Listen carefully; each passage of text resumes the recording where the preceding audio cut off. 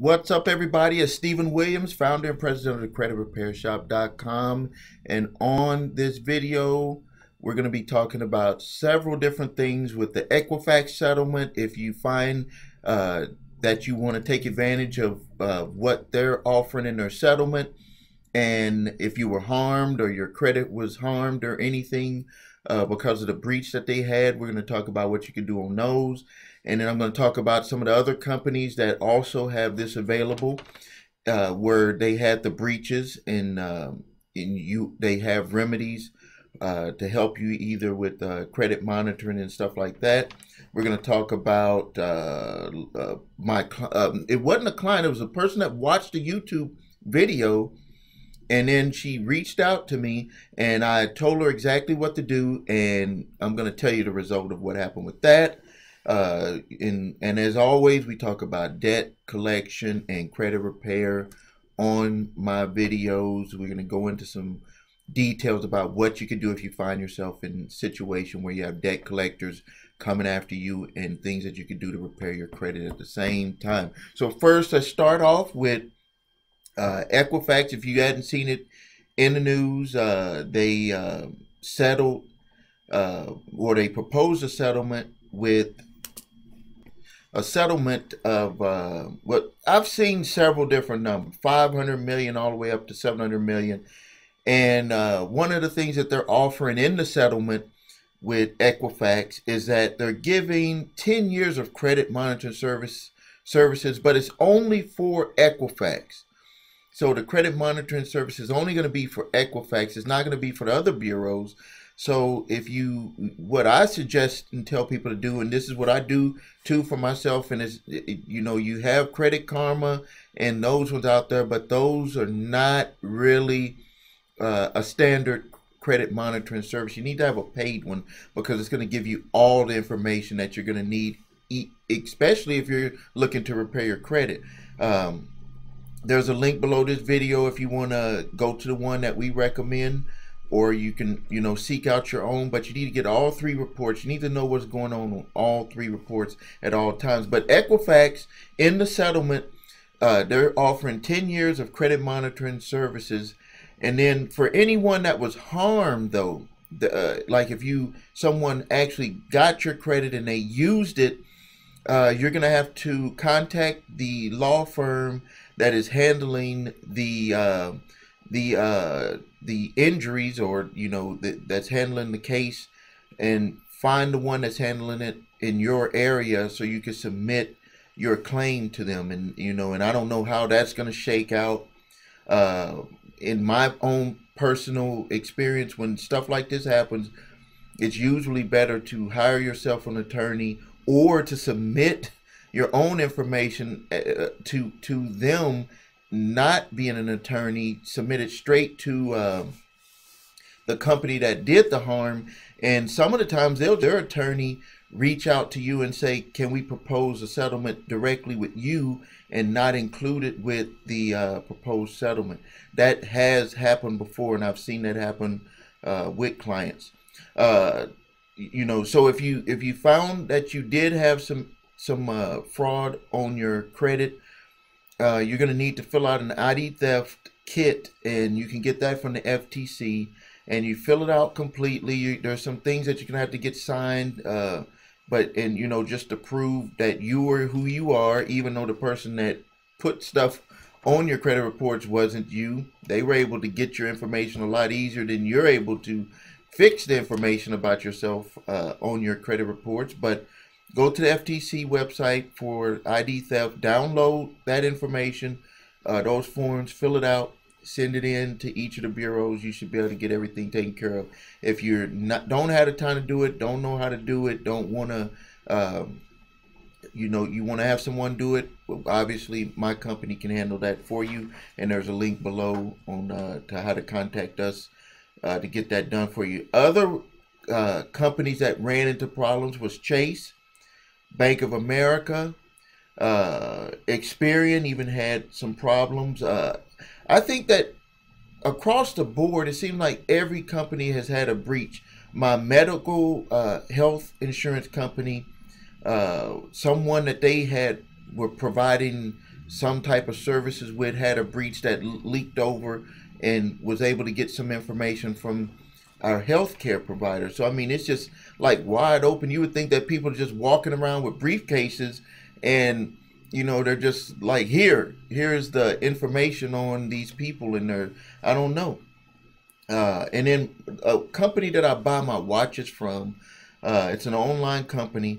They were breached, and they sent me a letter in the mail the other day, and I opened it up, and I was like, what is this? They usually send an advertisement, but this was just a plain letter just saying that please watch your credit, and if something came on there, let us know, that we apologize. We had a breach with the personal data of all of the people that have bought watches from us. So I was like, man, this is just breaking all over the place with people that are either somehow, I think what's happening is that there's connections with payment systems, and when they get into a payment system, they're able to kind of backtrack their way into unprotected vendors that are using the payment system. Because it's got to just, it can't be just that easy for someone to just break in and get our personal information. Now,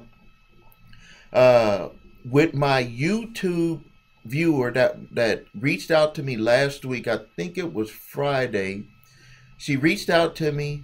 She had to go to court this past Tuesday, on the 23rd, July 23rd. And she told me about her situation. She said that she was on disability, wasn't able to work. They were coming after her. I think it was for like $3,200, something like that. And it was a credit card company. And I said, well, this is what you need to do. You need to, number one, notify them by phone. Call them up and notify them of your situation. And I said, depending on if they purchase a debt, or if they're collecting it for the original creditor, the credit card company, you're going to have two possible outcomes. They might just say, we're going to cease all collection activity, because they know that if you're on disability and you're not working it, they're not going to be able to get the money. Or number two, they could send it back to the original creditor if they hadn't purchased a debt. So if it's a debt collection company and they didn't purchase the debt, then the debt collection company, usually what they'll do is they'll just choose to send it back to the original creditor. I've even seen that also, where they'll send it back to a debt collection company that assigned the debt to them to try to collect, because they were in a certain area where the individual that owed the debt collection lived in. So, but what happened was, from that phone call, they notified her that they were going to send the debt back to the credit card company. That was right there was a relief to her, but I told her, don't just take their word for it. The next step is, I want you to draft a letter, and I want you to send it to them stating what the agent on the phone, the debt collection agent, told you on the phone. You need to send that to them, and you need to send a copy of that to the court, to the judge that was on the summons, or the clerk that was on the summons, on the summons letter that was sent to you. And if possible, see if you could have it faxed to that to that judge's clerk. She was able to do that. She was able to get that over to them, and she was able to also submit that letter again to the debt collector, just to reiterate what she had talked to the agent on the phone, the debt collection agent on the phone, and what that individual had said. So the reason why I had her do that is because I wanted her to make sure that she was covered, because she still had a court date, and they did not tell her not to show up to court. And that was a trap, because if she wouldn't have showed up to court, everything that they talked about wouldn't have happened. They would have got a default judgment. So she showed up in court. Soon as they called her name, they just said dismissed. The attorney that was there for that debt collector said dismissed. She was able to walk out of court. But something that she had told me, and I had said that I talked about this in other videos, and I told her this, is that a lot of people don't show up and they just get default judgments. They don't even try to initiate their rights on debt collections, on debt collectors. And it makes it harder for them to repair their credit when they let these types of default judgments go in when they wouldn't have went in. And I had even prepared her for things that she need to ask for with the attorney, the debt collection attorney. I had told her, okay, we know what they told us. You prepared those letters, giving them to the court. But what if you go into court and they want to argue? They're like, they just lied to you and they want to argue. And I had prepared her for that. And what I had told her to do was to ask for validation of all of the debt, ask for validation of if this debt collector is collecting it for the original creditor, or did they purchase it, or, you know, the whole paper trail of how they got that debt and how they're legally able to come after her for the debt. That means that they got to prove all the charges, everything that was done on that card. Obviously, it didn't get to that. That didn't never happen. She didn't have to worry about that. But that I had also had her prepare for that. But when she was called up, he just said the attorney for the debt collector said dismissed. And what I'm thinking is going to happen, it went back to the original creditor, the credit card company. They're going to do for debt forgiveness, and they're going to file a 1099-C debt and they're forgiving the debt. They're going to file that with the IRS, and they're going to have the IRS is going to consider that amount of money that they file as income. Now, so the next step that she needs to do when you get that 1099-C form from the IRS is that you need to make sure that that is not stacked with a whole bunch of BS fees, because they could send the 1099 for $10,000. They could say that it was all these fees and court costs were on there when it was dismissed, so no court cost or anything could be passed on to her, because, you know, the whole thing was dismissed. No one, they did not win any type of judgment or any type of court case. So these companies, they're snakes. So what they'll try to do is they'll beef up the 1099-C form with a higher amount, send it to the IRS. They write it off on their taxes, get more of a write-off on their taxes, and then the individual is stuck with trying to figure out what to do with this 1099-C, and they don't even know their rights, that they can challenge that 1099-C for the amount that they filled in on that. And then, you know, but they're going to consider whatever it is, they're going to consider it as income. So you have to be prepared to have a higher tax amount, or if you were expecting a refund, that refund could be chopped away because they're going to add on additional income to you. All right, so that was the outcome from that, with dealing with that debt collection company. And the next phase for her would be to repair her credit using that information from that dismissal. She could use that information to repair her credit, to show that that item number one is not even going to be able to be on her reports because it is showing inaccurate now due to what happened in the court, in that court case. Now, I had some people respond to me about the real estate. I just want to briefly go into how I purchased the property, because I kind of told you the some of what happened with that property, and then I had didn't talk about how to buy it. And I think that some of the people probably wanting to know, like, okay, you told us that you got it, you paid for it, and what happened during the time you owned it, and then that you sold it and made all this money. But how did you find that property? Because that, when you're an investor, the way that my wife and I did it, we were very active investors. We would go and look at properties. We would go and look at properties. There was a way that we were able to go to properties without having to have an agent with us. But you're usually going to have an agent to go look into a property unless you are an agent. But we would go look at the properties, and then if we wanted to put an offer on them, we would. But what we found was the best way to find properties, because if you're looking, like, it's going to be hard to find them if you're looking in the newspaper, looking on the MLS and all that. Those people are jumping on those real quick. And this kind of goes into what I'm going to talk about at the end of this video about the connection. Like, the knowledge that I'm giving you, you never know when that dot is going to be connected to when you're going to use it. When I was 17 years old, I learned about real estate with it was a Mexican guy that taught, I don't remember his name, but he was a Mexican guy. He taught me step by step how to invest in real estate.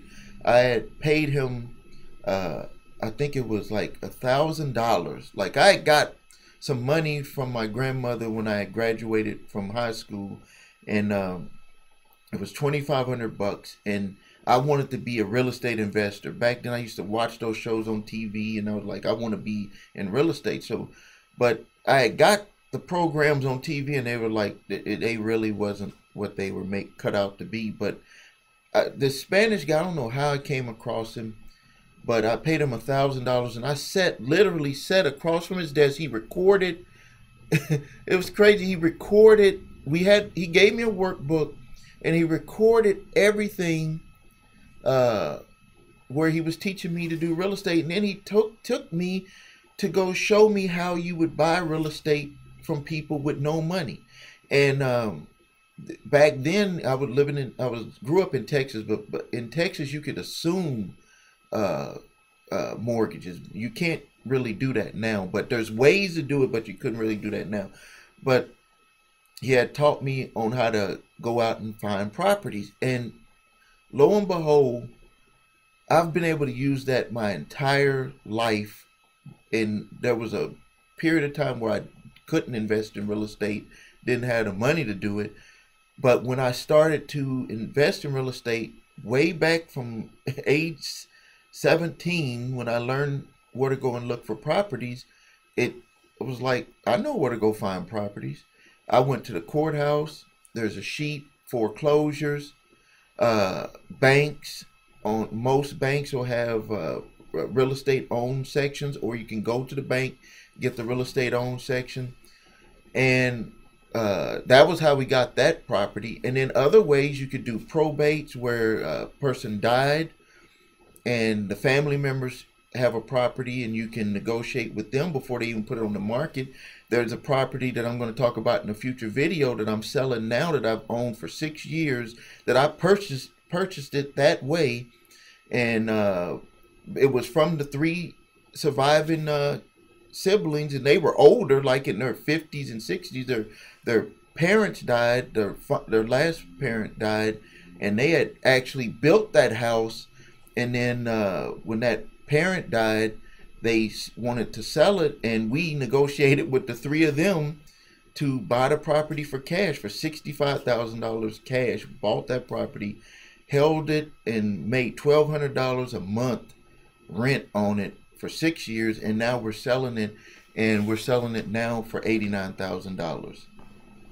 So you can see we made very good money on that property. So the ways that you can find properties, you can go down to the courthouse, see the foreclosure list of properties that are going to be foreclosed. You can try to make offers that way, or you can see the bank who owns it, make offers that way. You're usually going to get the lowest type deals before they go through a lot of lawyers and all types of different changing different hands, or doing things that the bank has to do things to maintain the property. You're going to be able to get very good deals at that point. But not to say that there's not deals out there, because a lot of people, like even with this property that we're selling, a lot of people came to us that were investors. We had people that came to us that were pretending to be couples, to buy a house. And this is, if you got money, this is not really a house that you would be staying in. So they came to us pretending like they want to get the property for them and their family, and you can tell that they're not really the type of family that would live in that type of property, even though it's in a good neighborhood, but it's a small house. And we had people come to us that way, and the technique that they were going to try to do is they saw that it was a good deal because we did price it way below market value, because we had made really when we bought the property with the way that we bought it, we knew we were going to be profiting a lot of money. And that's one of the secrets of buying real estate. A lot of your profit is going to be in the way you buy it. A lot of people buy real estate, they're paying too much money, and they end up where when they try to sell it, it's like they either broke even or they didn't really make much money. We bought that property so low that even when we are selling the property, we made money all those years, and we're gonna make our money back plus money on top of it, with being able to put it on the market below market value, because that's going to get a lot of attention for the property.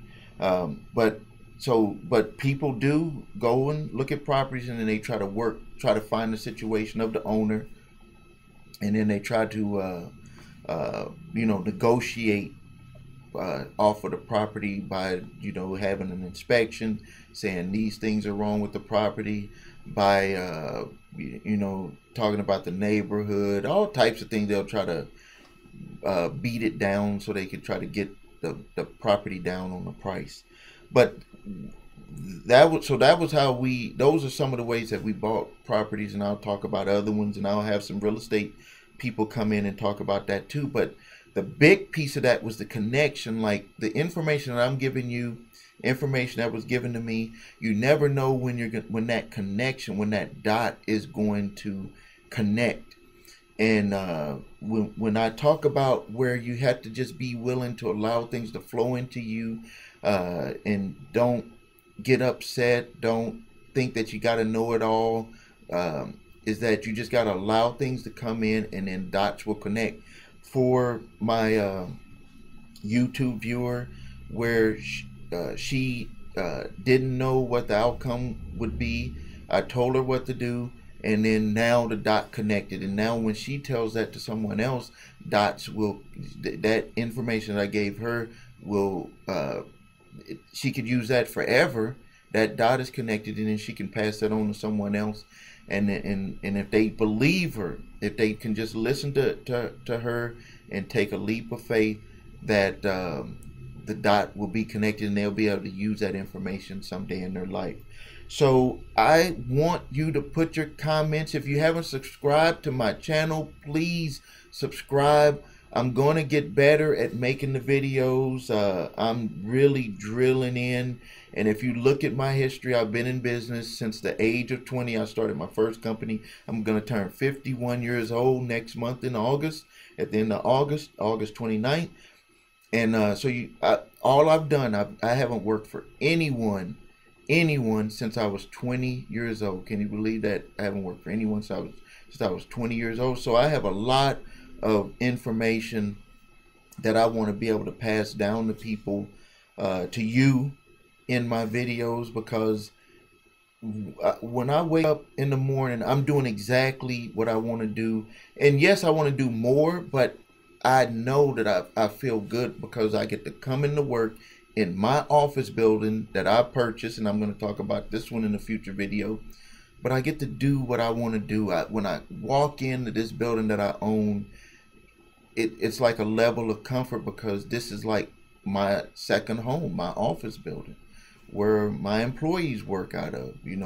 This is what I visualized when I was in the United States Army. When I went in there at the age of 17, I was visualizing how I wanted my life to be. And when I look back, this is exactly what I wanted. My office is even set up the way that I envisioned it when I was in the United States Army. I was like, if I had an office, I wanted it to be set up similar to the way that the captain in the Army was set up. And he had someone, the first sergeant was in between him and his office, so you couldn't get to him without going to the first sergeant.